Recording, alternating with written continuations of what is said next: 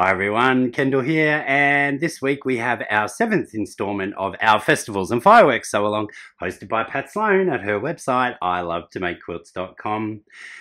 This week we just make the one alternate version, and for the rest coming ahead there's only one alternate version to make as well, but in this video you will see me make both at the same time. So grab your pattern, grab your fabric, come with me and I'll show you how I do it. This week we only have one alternate method of making this block, and that is simply to replace the half square triangles for the outer parts with our flying geese. And because we need 4 or 8 flying geese in this instance, because we are making 2 of these blocks, so 2 lots of 4, we will be making those flying geese units 4 at a time. Who could have guessed that?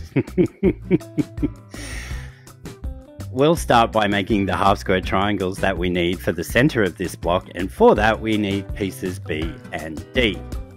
We'll take pieces B and we will draw a diagonal line on the back side of both of those before matching them up right sides together with our D fabric and taking it to the machine and stitching 1/4 inch on each side of our drawn line.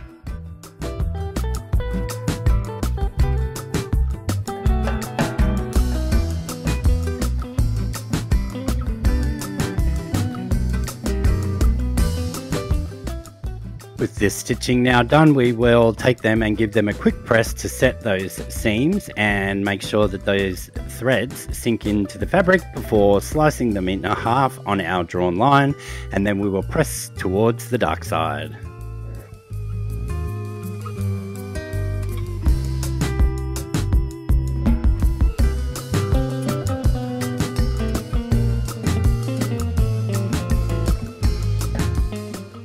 You can now trim down your half square triangles with your preferred method. Mine, as you may or may not be aware, is to do them 2 at a time, and to do this I make sure that I have the seam there in the middle nice and snugly nested before taking my 6.5 inch square ruler. I place the diagonal line from my ruler along the stitching line. I then make sure that I have enough fabric outside my required trim down measurement of 3.5 inches before trimming the first 2 sides. I then rotate the piece very carefully and I place that trim down measurement on those 2 freshly cut sides, and I measure the 3.5 inches and I trim the last 2 sides.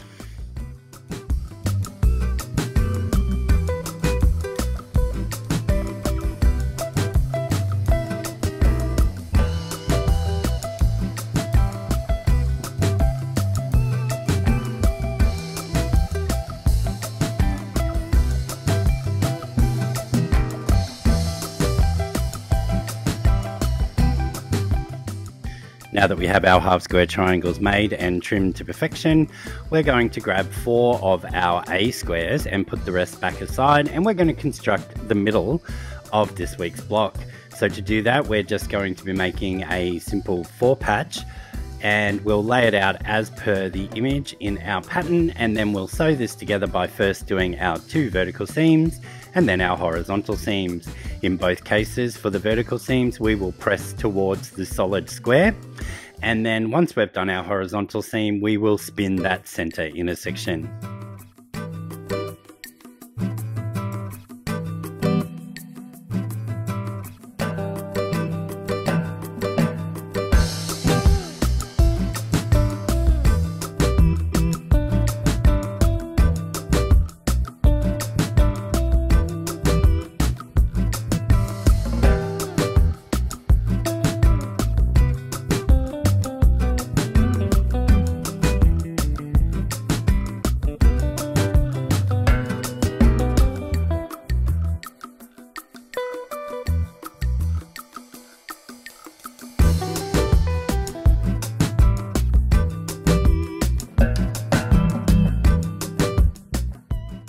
To help with spinning this middle intersection, we'll just pick out those few stitches that are on either side of our horizontal seam that we just made before giving the fabric a little bit of a twist and opening that up.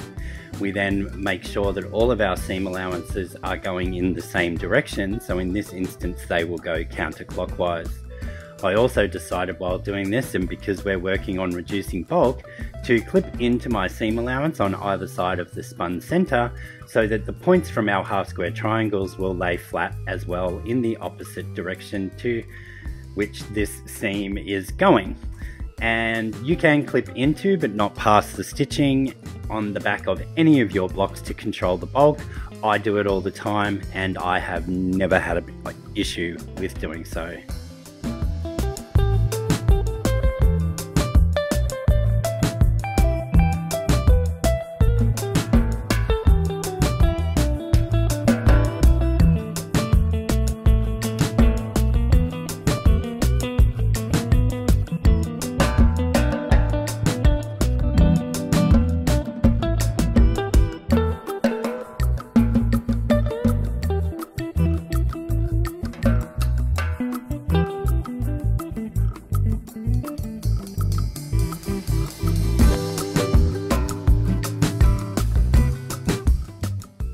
We're now going to make our flying geese units, and to do this we need our pieces C and E. So you should have 2 C squares and 8 of the E squares here. We're first going to take all of our E squares and draw a diagonal line on the reverse side of these, and then we will line 2 of those up across the center of one of our larger blocks. When we line them up across our larger block, we need to, as best we can, ensure that our drawn line goes completely across the large block in a straight line. We'll then take those to the machine and stitch 1/4 inch on each side of the drawn line.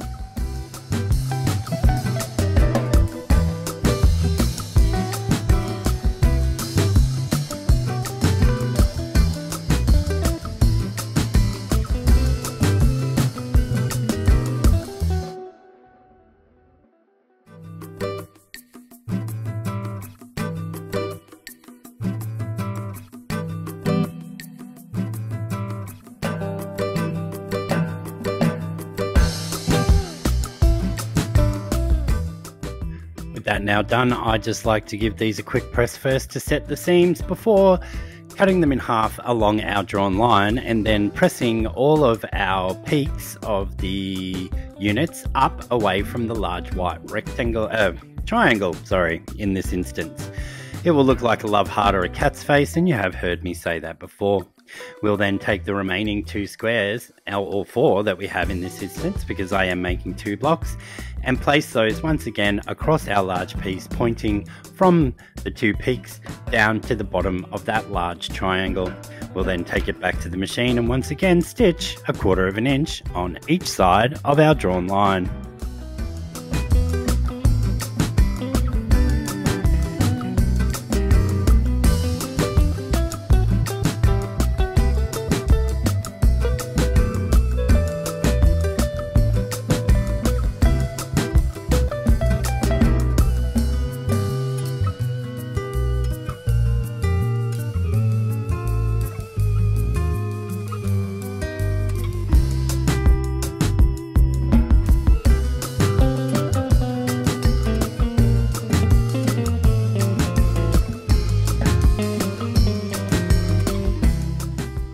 This stitching now done, we will once again clip these apart and then give them a quick press to set those seams before slicing them in half along this drawn line, and then pressing our little triangles out again away from that center white triangle.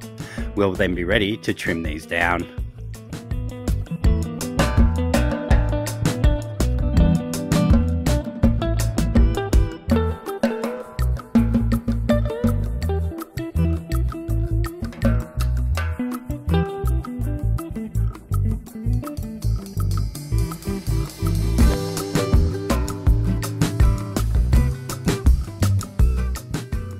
We now need to trim down our flying geese, because doing this method, it does leave you with excess to trim so that you have perfect flying geese every single time. My preferred method, as you may or may not be aware, is to use the Ultimate Flying Geese tool from Creative Grids.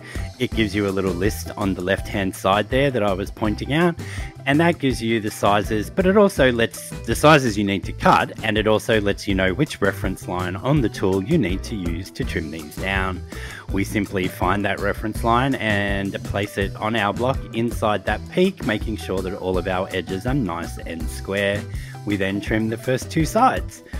After this is done, we rotate both the block and the tool. We get that same reference line again on our edges and in our peak, and we cut the remaining two sides.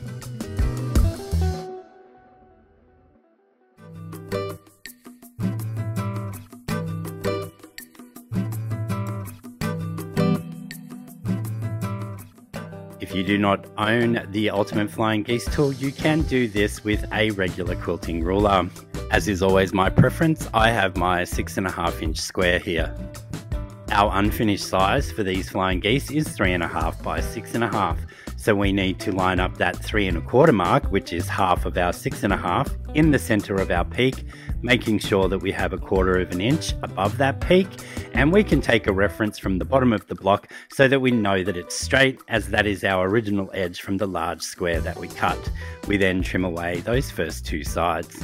Rotate the block and place the ruler back on, and this time we can put our 3.5 by 6.5 around those outside edges, and you will notice that my diagonal line, or my 45-degree line in this instance on my square ruler there, is going right across that leg of the flying geese. And then we can trim our final two sides. So trim all of your flying geese down, and I'll meet you back for the next steps.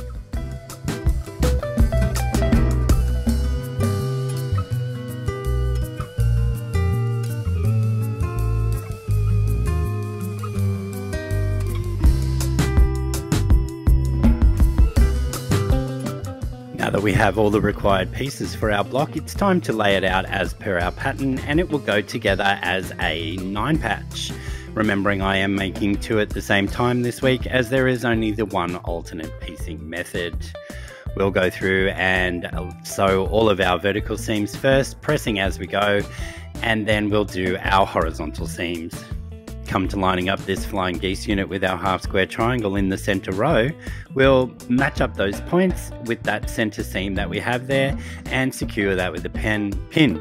You could use the hang pin technique here, but I find just lining them up and making sure that they match and securing with one pin is fine.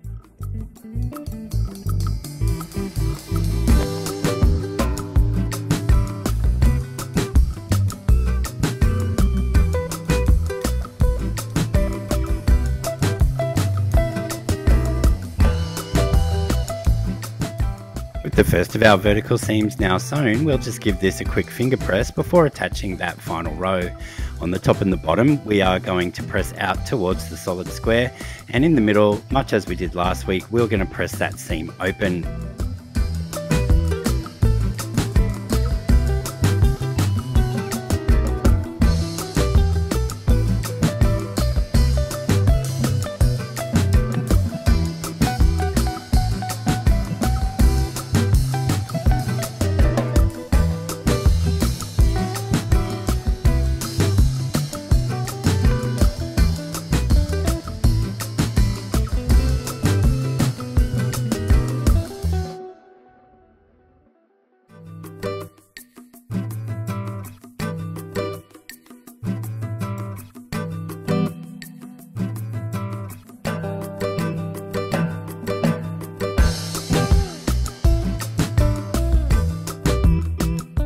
With all of our seams now done on the vertical, we will take this to the pressing mat and press all of those seams into place to make them stick.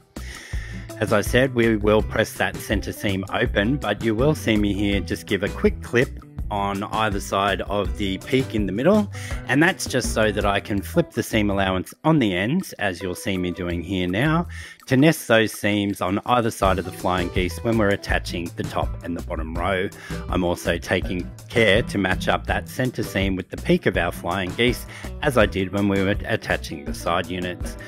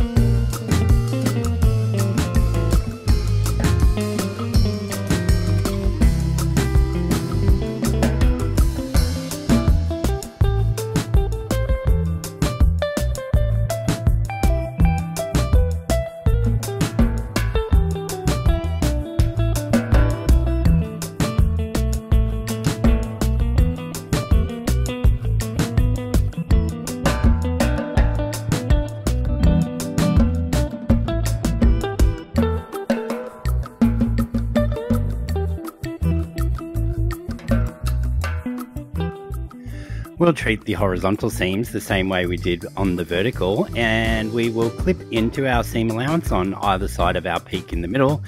Press that part where the peak is open, and on the other ones they will press out towards the solid square. Do this for both of these seams and our block for this week will be done.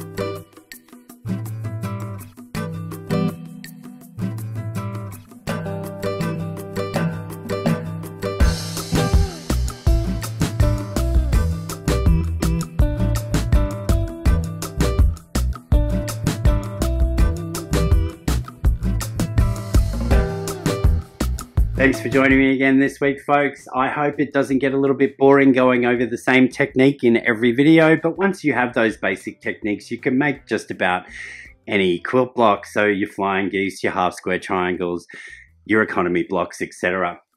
What I do provide for you though throughout these videos, even though we rehash those same techniques week after week, is the pressing instructions even, to make sure that you get the flattest block possible. So thanks a lot for joining me again this week, and I hope to see you next week. Bye for now.